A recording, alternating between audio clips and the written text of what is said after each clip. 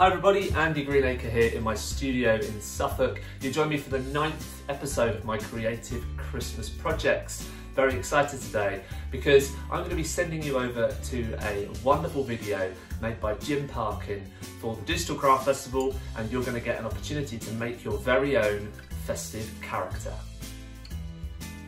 So you join me in a different corner of my studio today, which is very exciting. This studio does actually have 4 corners, but you've only ever seen one of them. Now you've seen the second, and hopefully that'll leave you with enough interest to join me to see a third and fourth corner of my studio. But back to today's project. A few weeks ago, I had the great honour and pleasure to host an interview with Jim Parkyn while he was making for Digital Craft Festival, which is run by Sarah James. They've now uploaded that onto their YouTube, and the recording is there for you to see, and you get to make your own festive character of a little reindeer like this.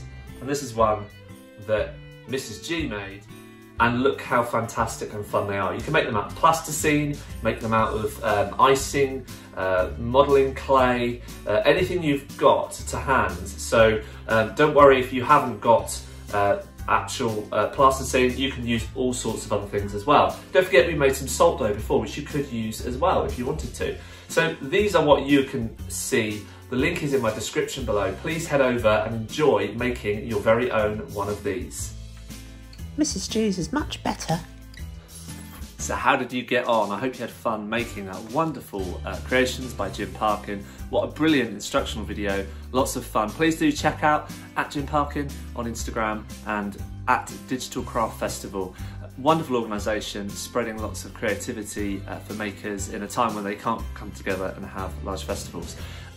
These are our 2 little creations. I'm going to go and have a little play with these and see if I can animate them.